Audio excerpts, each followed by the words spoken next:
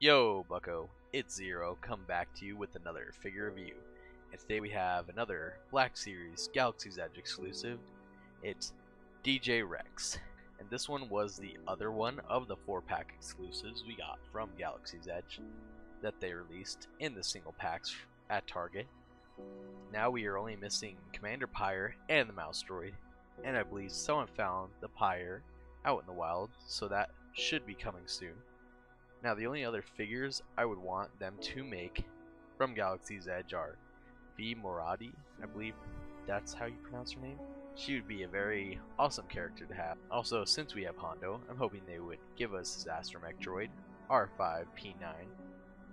I really can't think of anyone else I would want, or well, that they could really make besides Doc Ondor, so if they decide to do that over a Hammerhead figure, I'd probably be on board with that, but I know there's more rides and characters that are coming in the future, so I'm sure they'll make more Galaxy's Edge figures. Hopefully they are individually packed, but anyways, I'm getting sidetracked. Let's talk about DJ Rex a little bit. So DJ R3X, or RX24, or just R3X. He was formerly known as Captain Rex. Yeah, kind of funny. That was the original Captain Rex. He was part of the Star Tours ride, and I believe Star Tours ride came out in 1987. He was the captain of ST-45, which was a Star Commuter 2000 transport.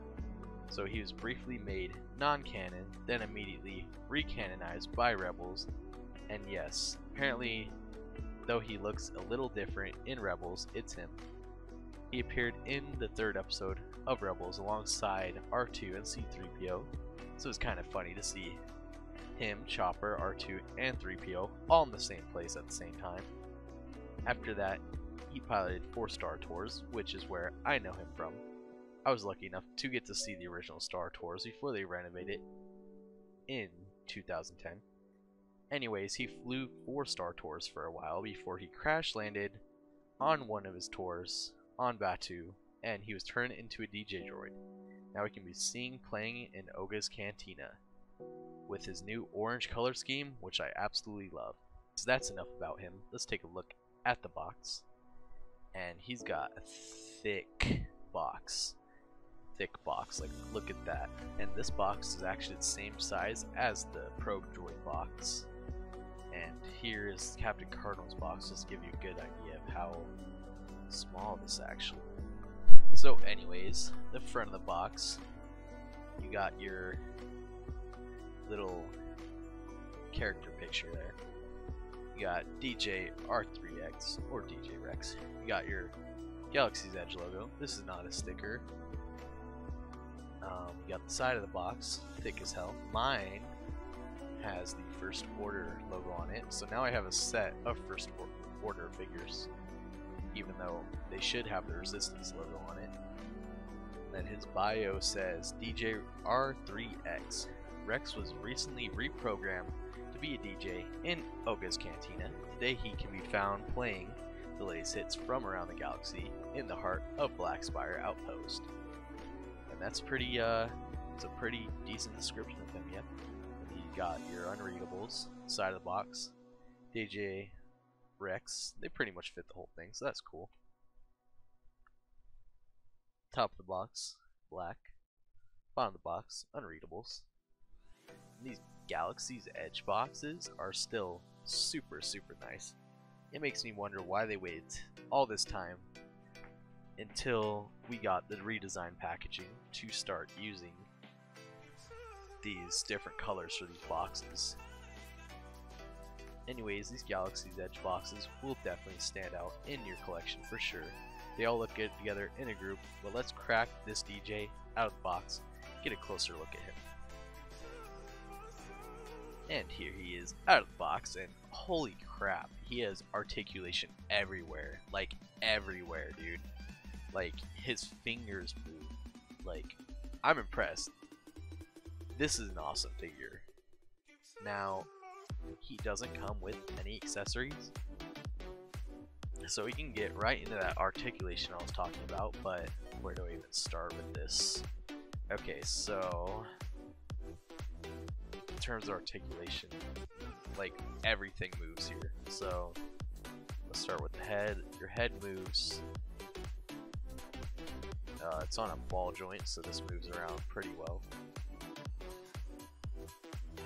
And this just moves up and down, so it also moves all the way around. Then his headphones both move, so you can get pretty decent like range out of that. Mine came like this, so it was a little warped, unfortunately, in the packaging, but yeah. I was worried that it was like messed up or something, but it's fine, so that's cool.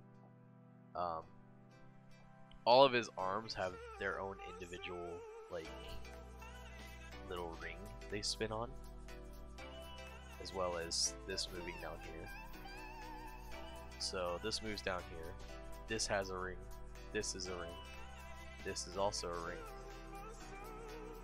And then in terms of the arms, this one has the least amount of movement. You can move all the way around 360. Then you have the swivel, the hinge and swivel. Well, it's just a swivel here. Then this arm only stays in the one position, so you're really only getting like a kind of like you know. And this finger opens up, though mine keeps popping into between the finger. There you go. It opens up, so you get articulation there, and this spins around. So that usually just stays up in the air because he's a DJ. It makes sense. It's just like and then so this arm, you got your Star Tours logo here, or at least I'm pretty sure it's the Star Tours logo. And this arm goes all the way around 360. You got a swivel or a hinge here. This also rotates. And then this hand is on a hinge and swivel as well. Would I even call it that? Oh, they look like if you pulled it out it would unattach, but I'm not going to mess around with that. This rotates. This claw opens up, closes. Pretty cool articulation. Then this hand rotates all the way around, moves up and down, but more up than down. And the hand rotates, and this can go up and down, or left and right, depending on which way you have it. This also looks like it would pop out if you pulled it, because it's on like a little thing, like a little hook thing. And other than that, there's everything seems to move, but that's it for articulation, I think. I kind of wish that this moved up and down a little bit, but not really a problem. He pretty much moves everything he needs to move. I wish my head was a little more stiff right here, though. Even this like collar piece right here moves. I wonder what that is for. Oh, is that to make the head stiffer? Is that what that's for? So you can lock it into place? I don't know. Taking a closer look at this guy. He's got some nice paint work all throughout. Got a little bit of like, I think dry brushing on the orange, and like only on the orange and then some parts of the arm, so it makes him look really like weathered and worn down. That's really cool because he's a droid. He definitely was super clean when he was on the Star Tours ride. It's a nice clean silver color. Now he's this orange color, so it's nice that they like dirtied him up a bit to be like, hey, this is a scavenge droid.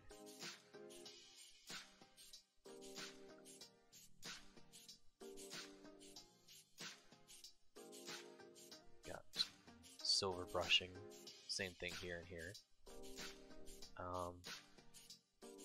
Yeah, there's not whole lot to talk about besides that. He's got a really good paint job, and for the blue here, these are supposed to be glowing, so it's not actually blue, but it's like a blue light, so that's kind of cool. They just like made it blue instead of just like not having it. Same thing with his eyes. There is a bit of silver in between the blue of his eyes, but you can't really see it with my camera. Oh, there you go. Yeah, you can see it there. Just a faint little bit. It's like, actually, is that even there? Or is it just the way the blue captured it? No, it's all blue. My bad. But the way the light hits, it makes it look like it's silver, so that's actually really cool.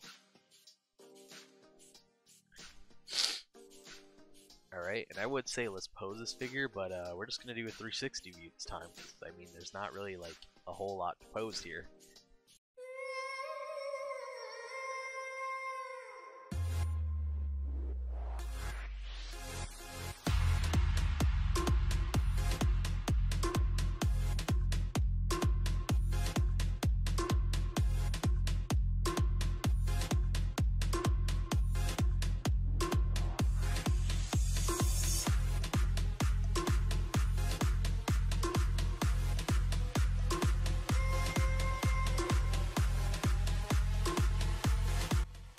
Now we're going to take a look at him next to some other figures. His head is extended fully at the moment, so yeah, his head normally would be like that, but I'm going to have him up just so you can get a better sense of scale, because probably not going to have him with his head down like that. We'll start with the other Galaxy's Edge exclusive that I already own.